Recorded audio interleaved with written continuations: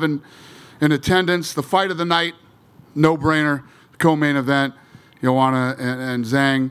Beneil and O'Malley got the other bonuses, 50 grand.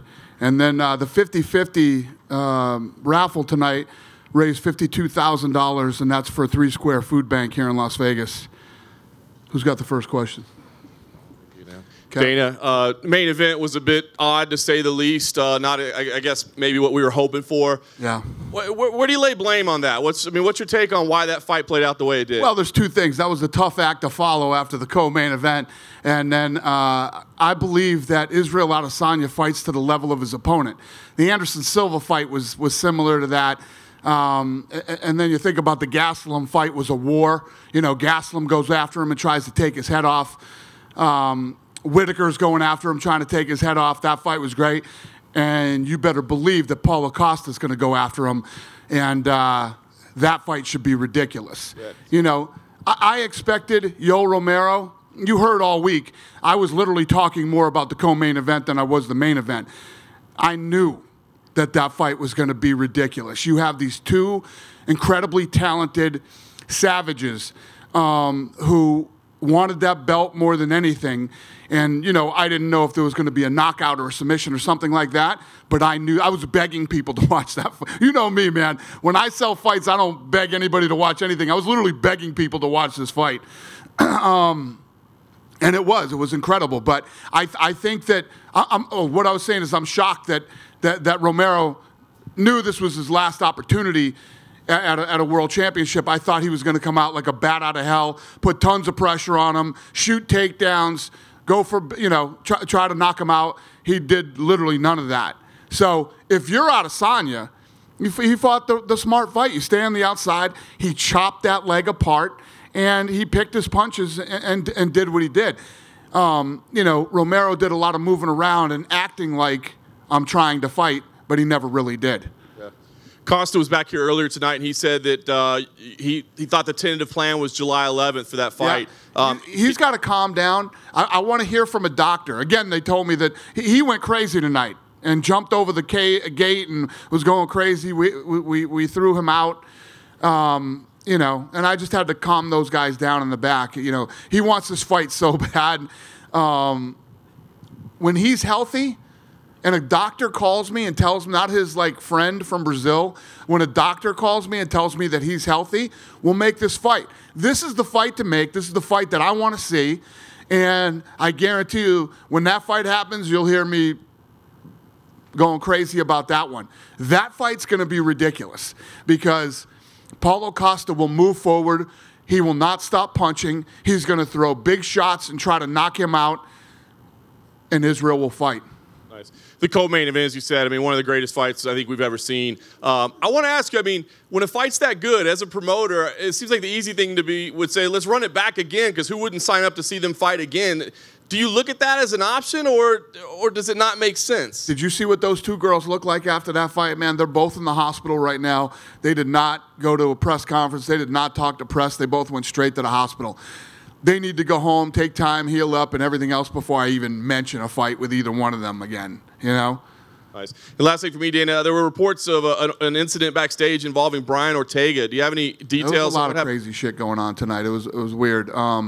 Yeah, him and the Zombie got in a fight, which is completely unlike both of their personalities. And Zombie doesn't even speak English, so I don't know what the hell he could have said that would get Ortega to start going crazy. But, yeah, it was weird.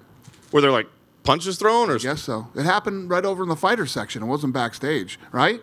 It wasn't backstage, was it? No, it was over in the fighter section. It happened during the fight. Wow. Any legal involvement or just kind of fighters, guys fighting? Yeah, we don't want anybody getting arrested. Yeah. Cool. Thanks, Dave. Dana, right here. Just to elaborate on the co-main event a little bit, I mean, you had said, as you mentioned, coming into this fight, that you were more excited for this than anything on the card. Is this, you know, the best women's MMA fight you've ever seen? It's one of the best fights I've ever seen. But yes, yeah, I think so. Right here off the top of my head, I would have to say yes, best women's fight I've ever seen, one of the best fights I've ever seen. Can you give us any insight on, you know, the level of interest in China for Weili in this fight? This show performed very well everywhere. This show killed it. And I got to say this. I was telling Ioli this earlier, man. I love our fans. Our fans are awesome. You think about, the stuff that's going on right now, and, one of these reporters tried to say something about this the other day at the thing, and they booed him out of the place. Everybody showed our ticket sales this week were exactly like a regular week, and the walk-up was huge tonight. Our fans are incredible, man. I think back to when we did the first fight in Las Vegas, it was the week of September 11th, and we were sold out. The fight had been on sale for months. The fight was sold out, and Las Vegas was a ghost town. Nobody was doing anything. Nobody was flying. We didn't know if anybody was even going to show up to the event. The place was packed. There wasn't an open seat anywhere, and it reminds me of tonight. So thank you to the fans. You guys are incredible. Any other performances jump off the page? Sean O'Malley. O'Malley looked good, man. Think that guy's been off for a couple years to come back in and look as sharp as he did. I got to talk to the boys, but I want to turn him around as quick as possible and get him back in there. Do you think we see him take like a significant step up in competition? Or? Yeah, I don't know. We'll see who's available and who we think. And like I said, I got to talk to the matchmakers about that one and see if we all agree. I don't just say I'm going to do this. I talk to them, and then we talk about it. We argue, and then we figure out what's right. And last thing outside of this card, we saw Max Holloway and Alexander Volkanovski both in the crowd, and they kind of got the split screen treatment on the in-house thing. Is that fight close, that rematch close to being done? I don't know off the top of my head, but I think so. Off the top of my head, I don't know. That'd be in Perth, I assume. Yeah. Thank you. Who's next? Kev? Right over here, Dana. Oh. Hey. During the years that you've been promoting fights, you've built a lot of champions and built a lot of careers. What are some of the challenges you think moving forward with a guy like Israel after a performance like tonight? And what do you think is going to be so easy about promoting Zhang Weili in the future based on her performance tonight? Yeah, listen, he wanted Romero on his resume. He got it. He won the fight. And you take these things fight by fight. Listen, if anybody thinks I'm wrong, raise your hand right now and we can talk about it. The Costa fight's going to be insane. The Costa fight will be ridiculous. Costa will come forward. He will throw big punches. He will throw combinations. He will not stop punching. And Israel Adesanya is going to have to fight him. And I'm telling you right now, just like I told you Weili Zhang and Joanna was going to be insane, Costa versus Adesanya will be a ridiculous fight. I guarantee it. I absolutely, positively guarantee it. So he got what he wanted. He got him on his resume. He beat him. And on to Costa. You know, a lot of us think that Adesanya is sort of on the cusp of being one of the biggest superstars that you guys have in the sport. You've seen a lot of guys come and go, GSPs, Anderson Silvas, and then there's other guys like Demetrius Johnson that maybe don't take off, but they're great. At what point do you really start to see these champions evolve from, just being a champion to, a world-class superstar? Well, again, I think that, you continue to fight and you continue to win. When he goes into the Costa fight, he'll be 19-0. And then whoever comes out of that Romero-Costa fight, the winner, either one of those guys are going to be big stars. If Costa beats Israel Adesanya, he's going to blow up in Brazil. Then it starts to spill over into the other countries, And obviously, if Adesanya beats Costa, it will be in spectacular fashion because Costa's going to try to decapitate him. Thank you. I can't wait for that fight, if you can't tell. When I'm sitting here today talking about this, the matchmakers didn't love that fight and didn't want to make that fight. They did not want to make Romero versus Adesanya. But the goofy fan in me said, "Are you shitting me? Come on, this will be a fun fight to do." And the fact that he wants to fight a guy that nobody else wants to fight, now hindsight is 20/20. Probably shouldn't have done that fight. We should have waited for Costa, but oh well, we did it. What was their rationale that they didn't want to make the fight? That I didn't? Oh, they didn't? They said didn't. It doesn't make sense. You can't tell the matchmakers anything that doesn't make sense. Everything has to make sense to those two, How did you score the women's fight? Fuck, Kevin, I was so into that fight. I didn't really score it, but me and Downey Jr. were like giddy little girls getting ready for that fight. And I think when it went in, I think we were both feeling like it was even going into the 5th round. But I honestly couldn't tell you. I didn't really score it. I was just caught up in it. Obviously, Joanna had a good fight against Michelle Waterson the last time, but do you feel like she raised her game even tonight to get to where she was? Joanna has looked. She comes to fight. She's incredibly talented. She comes to win. She comes to hurt you. She comes to bust you up. And, she's one of the baddest to ever do it.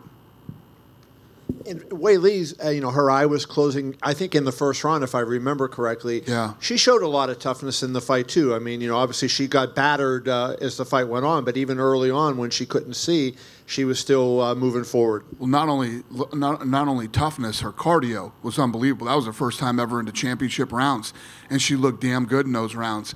And what was weird is the first round, it looked like her face started getting whatever, and this eye was swelling up a little bit, but then boom, all of a sudden, Joanna looked way worse than Weili. And I was like, God damn. When did that happen? And have you had a chance to talk to Yoel? And did he say anything to you afterward? No, I didn't talk to him. Do you have any thought on what would possess a guy at 42 years old, knowing how many title fights he's had, to fight that way? Right from the bell, he came out and just stood there with his hands up. Right. Makes absolutely no sense whatsoever. I thought he was going to come out like a madman. You were pretty pissed off in Abu Dhabi after the Anderson Silva-Demian Maia fight. Was your level of disappointment the same with this one as you were after that? Yeah, this was a terrible fight. I mean, if you look at the UFC as a whole, for as long as we've been doing it, you can literally put in one hand shitty fights that we've done. You know what I mean? And it takes two to fight, man. If somebody goes out there and doesn't want to engage and doesn't want to fight, and if you're a guy like if you're a guy like Adesanya, he's got so much more on the line. If this is the way the guy's acting, he's going to stay back and he's going to pick him apart the way that he did. That leg was destroyed. We'll see when he comes walking in tonight when you guys see him. I'm sure he's not going to be, he's not going to have a pep in his step tonight. That leg is hurting. And, Adesanya did what he had to do, in my opinion. Why run in there and go crazy against a guy that dangerous when that guy's not fighting at all? Last thing I wanted to ask you is you announced UFC 165 going into the Hall of Fame tonight, and I couldn't help but think the next fight that you had in the cage afterwards was Joanna and Wei Li, and you have to think that fight may someday be in the Hall of Fame. I mean, that was that caliber fight, wouldn't you agree? Yeah, that's definitely a Hall of Fame fight, 100%.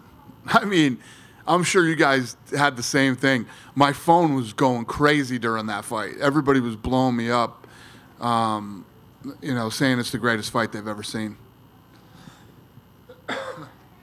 Who's next? Hey, Dan, on you right here. Hey, buddy. Yeah, good to see you. You too. Hey, last June you came on my podcast with LVSportsBiz.com, and you actually talked up Weili Zhang a lot, if I recall. I mean, you were really high on her even before she won the belt. And I'm wondering at this point, once she gets healed up, what do you see for her future with UFC? And I'm wondering if she might be in the same category of an Amanda Nunes, who's a very talented woman fighter, great personality, and I was wondering, what could be UFC can do to make these women a little more marketable to mainstream America, Yeah. So we always knew she was special. We knew she was special, and we started moving her the way you move somebody that you think is special. Then this crazy thing happened where she was ranked number 6, I think, and all the people in front of her either had a fight, just lost the fight, something like that, and she ended up fighting. She was in line for the title to fight Jessica Andrade, who is an absolute beast. And we were saying, is she ready for her? We don't know, but she's next in line. Let's do it. So we decided to do it, and the result was incredible. Tonight, she went in against the best ever from that division. right? The woman who built that division, defended the title 5 times, and Joanna Jędrzejczyk came in ridiculous, incredible shape. The amount of experience she has over Weili Zhang is massive, and you saw how good she looked tonight. I only expect her to get better, look better, and I think she made a lot of fans tonight, you know? She got a good pop from the crowd when she walked out. The fans were behind her, and she murdered it in China, which is more important to me than the U.S. You know, great people like her in the U.S. I love it, and I want people to like her everywhere. But China was a huge success. We will continue to move her around and do. There's a certain pattern when you're building somebody and you're trying to build them into a star. There's a pattern in what you do. We did it with Conor McGregor. We've done it with Ronda. We've done it with all the greats, and we're going to do it with her. Dana over here. Yeah. This was Zhang Weili's first big pay-per-view event, first pay-per-view ever. Also, she had to deal with the whole coronavirus and all the media and all that. Can you just talk about? I know she had an amazing performance. Can you talk about how she dealt with everything outside of? Yeah, you know, she had to deal with. She went to Thailand first, then she had to go over to Abu Dhabi, then she came here, and once she got here, she needed to be here early anyway, which I don't think her team really knew. You need to get to Vegas early to acclimate for the time, the weather. It's super dry here, and it messes with fighters. So it ended up being perfect that we got her in here earlier. The other things that she had to deal with was the pressure. She knows who the hell she's fighting. She knows who Joanna Jędrzejczyk is and what she's capable of. And the other thing she dealt with pretty well too, but you could tell she was uncomfortable with it, was the mind games that Joanna plays. Joanna started trying to play the mind games with her and everything else. This was her first time going 5 rounds. She dealt with a lot of shit, you're right, and she handled it like a true champion. And, you know, we have an American perspective, obviously being here in America, but I know you guys have probably done your research in as far as, like, the Chinese market. How big of a star can she be? She's going to be a massive star. You know, just like the fighting sport is so crazy, you got to keep winning. If you keep winning, you're going to be a star. Even guys we had a hard time, I only used to terrorize me all the time back in the day saying, when is Anderson Silva going to become a star? When is Anderson Silva going to do this? When is Anderson Silva going to do that? Then he kicked Vitor Belfort in the face with that crazy shit that nobody had ever seen before, and boom, he blew up and exploded and became a huge star. And talking about the main event, you did say, you know, it takes 2 to fight, but it almost seems like you feel like the lack of action in the main event was mainly due to Yoel Romero's part. Do you feel that's accurate? I do. Yeah, I feel like Yoel Romero, he literally went out and stood in the middle of, when the bell rang in the first round, just stood there with his hands up. You know what I mean? You're going in and facing the world champion. This is your last shot at a championship. You shouldn't even be here getting this title fight. It should be Paulo Costa. If he didn't get hurt, you don't even get this opportunity. You go in and you do everything you can to win that fight. He literally did none of that. He plans on continue fighting for a long time. He says he still has 10 more years left in him. Is there a path for him to get back to the title, or you feel like this was it? A path back to the title after that performance? I mean, you're crazy even asking that question right now. He looked terrible tonight. He looked terrible. He literally gave up an opportunity tonight. You know, maybe he comes back in his next fight and looks like Yoel Romero. But if he doesn't, I wouldn't expect him to fight another 10 years looking like that. And switching gears, we spoke to Daniel Cormier earlier in the week. He says he's back to training and starting to feel healthy again. Once that Stipe trilogy fight, is that the fight to make? And do you have any update on that end? No, not yet. I know Stipe's still not hurt, and we got to get Cormier going here soon, or he's going to put on so much weight he won't be able to fight. So will an interim belt be in place, or will you guys wait till Stipe gets healthy? What's sort of in your mind there? I don't know. We got to see what happens, and we got to find out realistically how long Stipe is going to be out. Thank you. Thank you. Dana over here. Hey, buddy. Interesting statistic here. Every single fighter from the red corner won tonight. Huh. Don't know if that means much, but I've never seen it before. Right. So, question for you: we had an amazing fight with Joseph Benavidez and Davison Figueiredo. Yeah. The winner is the guy that didn't make weight, and the title is vacant. Is there any plan for that, and who would it involve? Yeah, I think you got to do the fight again. You got to do the fight again. It's fair. It's the only fair thing to do with those guys, and we'll figure it out, and we'll definitely do it. Makes sense.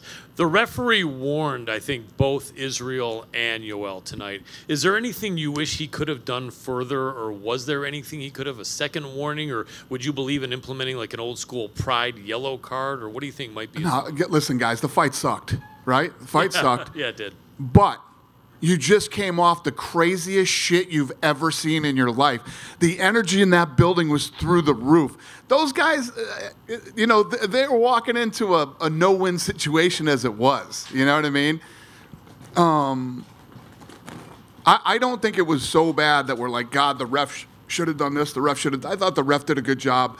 There were a couple times when they weren't engaging, and that's probably when he warned them and told them to fight. But tough act to follow. After watching that last fight, it was a tough situation for both of them to be in. Pretty much. Yes. Yeah, we were all. The fight sucked. Yeah, absolutely. Yes. What did you think of Neil Magny? A lot of people didn't think he was going to come back and do anything against Li Jingliang. I think it was pretty amazing. Huh? He looked good tonight. I mean, Neil Magny's one of those guys that's always tough, man, and he's always right there. And, he's the guy that you got to get through if you want to break into, like, the top 7. He's a tough guy to get past. Absolutely. Last question for me. Any decision of the very few we had tonight that you disagreed with? I don't know. Nothing stood out in my mind where I'm like, that was insane. Yep. Usually when that happens, we're this deep into the press conference already, and I did 3 other shows before I came here. People would have been talking about it. Sure. You're the first guy to mention it, so I don't think anything was crazy tonight. I know I said last, but would you have been disappointed had Joanna received the decision in that fight? It was a crazy close fight. How did you guys go? Did anybody have Joanna win in this fight? A few of you guys, yeah. Yeah. Amazing show, though. It was a split decision. Yeah. That's the way it goes. Listen, when you're in a title fight, right, you have to do everything you can to win that. Not that these girls didn't. I mean, that's fucking stupid of me to even say. But, it's just you never know which way it's going to go. And you just have to do everything in your power to try to stop that thing from going to the judges' scorecard. Without a doubt. Great show. Thank you. Appreciate it. Dana, how you doing? What's up, Shmo? Yesterday at the UFC 249 press conference, Khabib and Tony Ferguson, it got heated. Khabib kicked the belt that Tony put on the floor. McGregor couldn't even get him to flinch. Just want to get your thoughts on that and how it all went down and Khabib losing his temper. Yeah, it was interesting. Yeah, when he kicked the belt, he said that belt's as fake as you. And you saw Khabib normally just has that, listen to this guy, and then he did start getting pissed off halfway through the press conference. Going to be a fun fight, man. It's a fun fight. Tony is a super talented guy that can fight from wherever the fight goes, on the feet, on the ground, spinning stuff, submissions. I mean, the guy's got everything. And Khabib is Khabib. He's one of the greatest ever. And this is the fight everybody wants to see. This is the fight we've tried to make 100 times. And this is the fight that needs to happen right here, right now. Number 1 versus number 2. How close were we to get Darren Till to fight on this fight card? I know Jaron Cannonier tore the pectoral muscle. He was out. There was some talk back and forth. Maybe there were some visa issues. What's next for Darren Till? Is it Dublin in August for that fight night card? What's next for Darren? Yeah, I don't remember how close it was. We were talking about him fighting in a few different places. And, yeah, I think Dublin is where it's going to happen. And lastly, I thought Paulo Costa was kicked out. He's standing right next to you. No, he didn't get kicked out. They were kicking him out of the stadium, out of the arena, because he was losing his fucking mind, and it scares people. You know what I mean? Understood. Is he here? Oh, right yeah. Look at him. Fucking guy was going crazy, and look at him. Nobody wants that shit. Everybody gets scared. So we had to take. No excuse. What? I will raise it and send it. I will destroy him for the. Yeah, he was going fucking crazy. So they brought him out into the back and tried to calm him down, and then Walid I don't even need to say anything. You know, right? He's fucking nuts. So you got these two going fucking crazy out in the arena, right? Yeah. It's my night. Shitty fight, and then these two start fucking flipping out. Dana, Dana right in front of you. Yeah. Can you just talk a little bit about being a promoter that has Joanna on your roster? I mean, she goes out there. This is her fourth title fight in a row that she's lost, but she still comes back better. She improves. She puts on great shows. So what does it mean to you as a promoter to have her on your Yeah, I'm incredibly lucky. She's amazing. She's an amazing human being. And if you look at her evolution since she's come to the UFC, you know, look at her on social media. She's incredible on social media. You know, and you can honestly tell when you watch Joanna and what she's doing, she enjoys herself. She's loving her life. She's having fun. She got another title shot. She came in dead serious, got in phenomenal shape. She looks so good. She made the weight cut easy, played the mind games like a pro, like she does, and did everything she could to try to win this fight. We're incredibly lucky to have somebody like her, somebody who built that division, started it, and, you know, after all these years can get me that excited for a fucking fight, man. So awesome. And you mentioned Brian Ortega earlier. Last month you said that you guys were interested in making a fight with Zabit in April. Is there any update on that, or could we see a Korean Zombie Ortega fight considering everything that's gone down? Yeah, probably that fight. Probably the Zombie. I think. I don't remember exactly all these things in my head that we're working on right now. We literally have fights made all the way up to like. Is Hunter in here? What do we got? July what? Huh? Yeah, we got fights made all the way up to International Fight Week. So, off the top of my head right now, I don't know. Thank you. Thank you. Dana, right in the middle. Yes, ma'am. Hey there. So obviously you're interested in the Chinese market for Zhang and her actually becoming a bigger superstar there. But you also said that there's a pattern that you follow in basically making stars out of some of these fighters. What would be next in that pattern for you for Wei Li? Probably take her to New York. Madison Square Garden. And then also, so the two women were taken to the hospital. They're going to be suspended for a given amount of time. Who knows what their injuries are? Who is your 2A and 2B then, who we could see next in that strawweight division? You've got Tatiana out there. Obviously, Rose is looking to come back as well. Right. Rose is fighting. Rose and Andrade are fighting. Tatiana's hurt.